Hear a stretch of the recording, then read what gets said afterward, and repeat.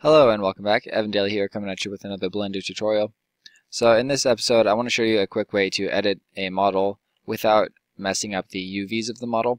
So you can see I've got this cube here, and of course it's already got UV coordinates because there's a nice physically based rendering material being applied to it. And so now let's say I just want to go along and simply extrude the silver face here. So I'm going to go back to Blender. You can see I just have a simple six-sided cube, and I'm going to go into texture shading.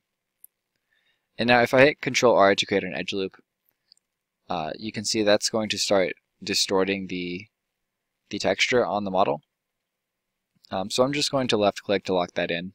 And now you'll notice we have these loop cut and slide options. We can change the number of loop cuts.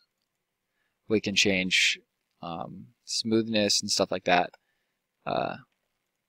But the main reason the main reason I'm making this video is because we have this correct UVs option.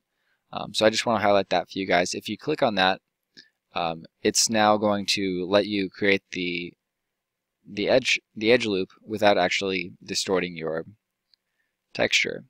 So I'm just going to hit Control Z, and now that we selected that, it should be selected automatically. So now I can slide around without distorting the image.